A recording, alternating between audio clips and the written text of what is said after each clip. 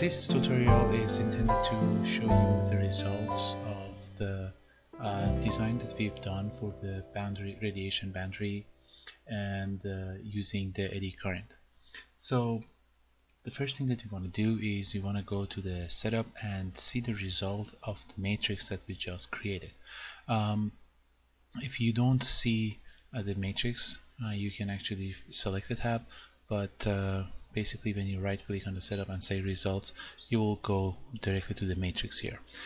We are at the frequency of 1 gigahertz and the matrix is at real and imaginary part, and you can see that we have this much of the real part for our impedance and this much of the imaginary part for our impedance at the terminal.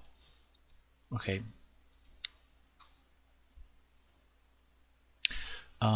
When you go with the RL, it subsidizes for the imaginary part the frequency that we are at. So as you can see that the impedance of it, let's call it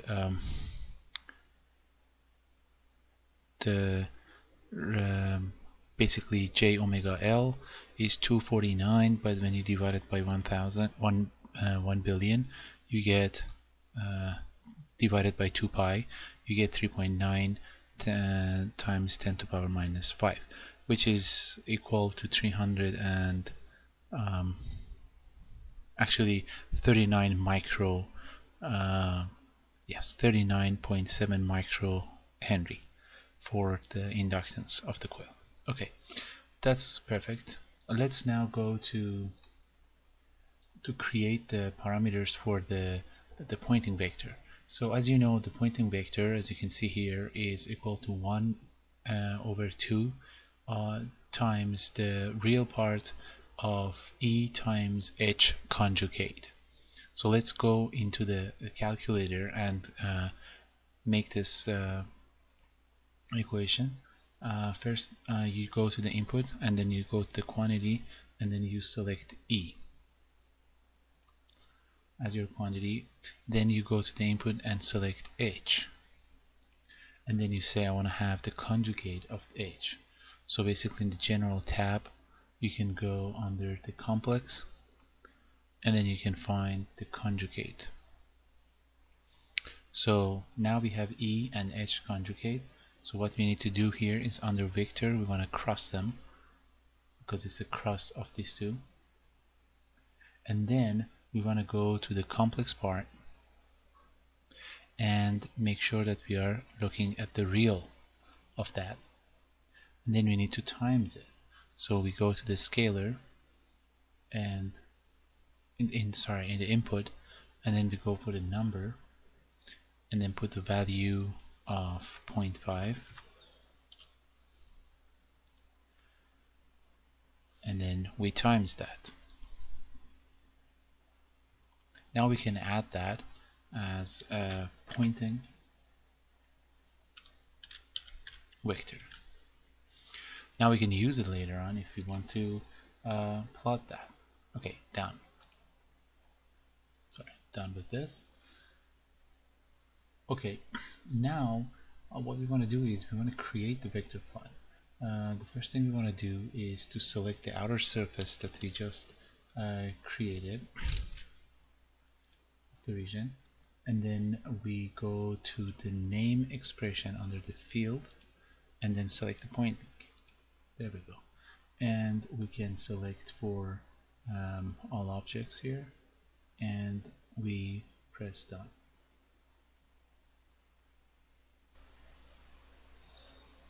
Perfect. So this is basically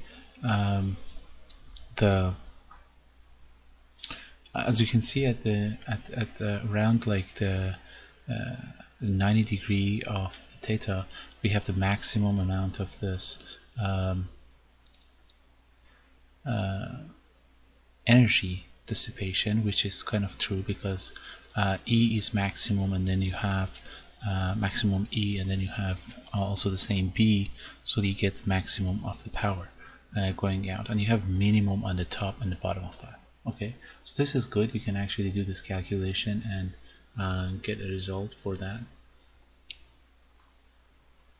Now, if you want to calculate the resistance here, it's basically, we know that the resistance is P average divided by the RMS square, and the P average here is going to be all the P that we have that have integral of the P over the surface, and IRMS, because we choose the I to be 1.414, the IRMS is 1, therefore the R would be basically P average.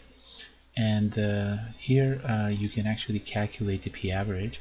Again, we go to the calculator here, and in the calculator we will select the pointing vector we just created, and then we say, okay, copy that to the stack, and then from the input, the geometry, we basically select